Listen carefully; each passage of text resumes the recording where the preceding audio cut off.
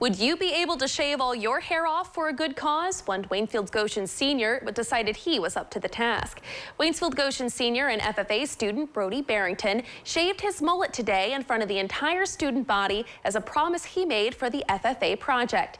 The Waynesfield-Goshen High School FFA chapter decided to raise money for St. Jude's Children's Hospital in honor of National FFA Week. And Brody volunteered to shave his entire mullet off if he and his classmates raised $1,000 or more. With the help of the entire school, that goal was met, and the student body came together to witness Brody's mullet disappear for a wonderful cause.